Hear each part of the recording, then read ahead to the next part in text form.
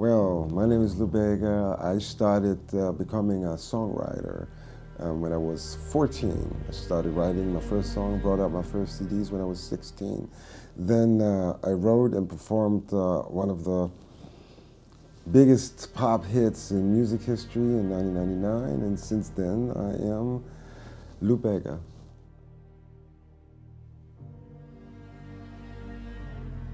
The biggest change in our lives, in our household, is that the Holy Spirit now sits with us. When we have breakfast, He's there.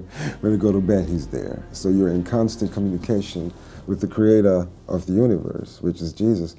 And this is a big change. And it's not easy at the beginning because you need to find a way to walk out your life. And there's the world, and there's the Spirit, and there's parts of separation once in a while. But it is the greatest a man can do, because you know that you're already with Him, that you're saved if you keep walking with Him.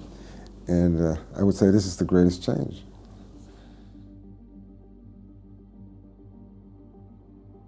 So we started to search for someone that could baptize us, because obviously our pastors and priests were not able to baptize us, or you would be on a waiting list for a year, which is not the way Jesus Christ would have done it. But we called up Torben. He said, yes, I'm coming around, because we've seen the movie. We've seen the movie, and we could sense that he's a humble man that really loves what he's doing. And you want to trust a person when he's humble in the things of the Spirit. Very, very important. So we saw the movie, and he said, hey, we need to get baptized. That would be the next step on our spiritual walk with Jesus. And then they came around, the whole crew, and we had that fantastic Book of Acts day.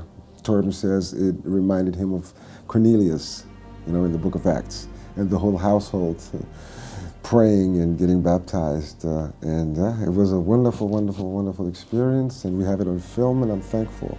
So I can show other people that are stuck in materialism, people that are stuck with ego, people that are stuck in this world, which is just a temporary world.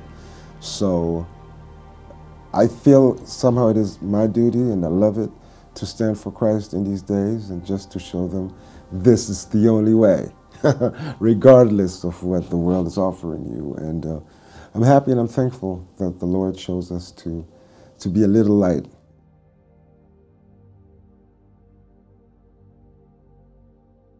I wish for people to see it and to get out of their materialism and daily routine, that they see that there is more than just running after idols, running after false gods, running after yourself. There's so many ways to be deceived in this world, and I just want to let them see that we did it, and that since then we are not just people that take part in a religious act, but we walk around, we try to spread the gospel as good as we can and reach people for the kingdom.